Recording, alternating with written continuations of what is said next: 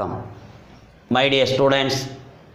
நம்முடைய YouTube channel Abbas மேத்தமெட்டிக்ஸில் +1 general maths exercise 1.3ல் 9th some பார்க்குறோங்க. ஒன்று, show that the relation xy equal to -2 is a function for a suitable domain அப்படின்னு கொடுத்துருக்காங்க. First question. Second வந்து find the domain and range of the function. இந்த ஃபங்க்ஷனுடைய domain வந்து என்ன, range வந்து என்ன அப்படின்ற கொஷினையும் வந்து கேட்டிருக்காங்க. So that the relation is a function முதல்ல ப்ரூவ் பண்ணணும். Find the domain and range of the function அப்படின்றது தான் question. So my dear student, சொல்யூஷனை வந்து எழுதுகிறோம். given relation is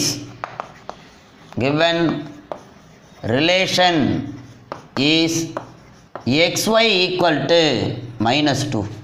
xy equal to -2. So x equal to என்ன சொல்லலாம்னா -2/y அப்படின்னு சொல்லலாம். -2/y அப்படின்னு சொல்லலாம். மை டியர் ஸ்டூடெண்ட்ஸ், நாமளே ஒரு ஃபங்க்ஷனை இங்கே x வர்றதுனால x1 equal to f of x2ன்னு எழுதுகிறோம். let f of x1 equal to f of x2ன்னு எழுதுகிறோம். இப்போ f of x1 வந்தால் -2/y1 வரும், which is equal to -2/y2ன்னு வரும்.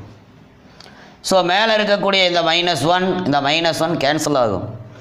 So which is equal to, which implies 1/y1 equal to 1/y2. Cross multiplying we get y1 equal to y2ன்னு prove பண்ணியிருக்கோம். அப்போ இந்த function வந்து என்ன ஃபங்க்ஷனாக இருக்கும் அப்படின்னா 1 function. therefore f is 1 function, 1 function அப்படின்னு சொல்லி மை டியர் ஸ்டூடெண்ட் சொல்லலாம். நெக்ஸ்ட் மை டியர் ஸ்டூடெண்ட், இந்த சம்மில் நாம் தெரிஞ்சுக்க வேண்டிய விஷயம் xy equal to -2. xy equal to -2. So y equal to -2/x. -2/x. xy equal to -2, y equal to -2/x ன்னு எடுத்துக்கிறோம். இப்போ x அப்படின்னு சொல்கிறதா டொமைன். இப்போ -2/, இங்கே டொமைன் வந்து என்னவா இருக்கக்கூடாது அப்படின்னா டினாமினேட்டரில் எப்போவும் 0 வரக்கூடாது. நம்ம எக்ஸாம்பிள் சமயம் பார்த்துருக்கோம், எக்ஸசைஸ் சமயம் பார்த்துருக்கோம். அப்போ டொமைன் வந்து என்னவா இருக்கலாம்னா my dear student, domain R accept 0. எல்லா நம்பரும் வரலாம். இதான் ஃபங்க்ஷனாக எடுத்துக்கிறோம். xy equal to -2னா ஒய்ன்றதான் function, ஒய்ன்றதான் function.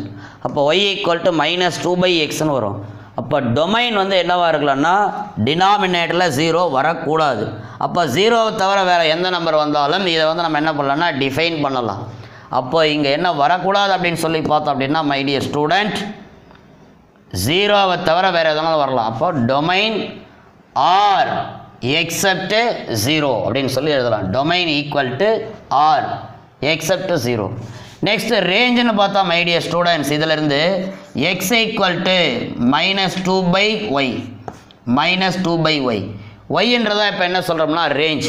இதுலேயும் பார்த்தீங்கன்னா டினாமினேட்டரில் 0 வரக்கூடாது. ஸோ அதனால் ரேஞ்ச் வந்து என்ன சொல்லலாம் அப்படின்னு சொல்லி பார்த்தோம்னா மை டியர் ஸ்டூடெண்ட்ஸ், இதுவும் எக்ஸப்ட் வந்து என்னென்னா 0. அப்போ ஆரை தவிர ஆர் வரலாம், 0வை தவிர ரிமைனிங் எல்லாமே வந்து என்னவாக இருக்குன்னா இந்த ஃபங்க்ஷனுக்கு ரேஞ்சாக இருக்கும் அப்படின்றதான் இதனுடைய ஆன்சர் மை டியர் ஸ்டூடெண்ட். இந்த வீடியோ உங்கள் எல்லாத்தையும் கண்டிப்பாக பிடிச்சிருக்கோம். லைக் பண்ணுங்கள், ஷேர் பண்ணுங்கள், சப்ஸ்கிரைப் பண்ணுங்கள், மறக்காமல் பெல் ஐக்கானை கிளிக் பண்ணுங்கள். தொடர்ந்து இப்போ நம்முடைய வீடியோ பாருங்கள், பயன்பெறுங்கள் என்று சொல்லி இதோடு நிறைவு செய்கிறேன். நன்றி, வணக்கம்.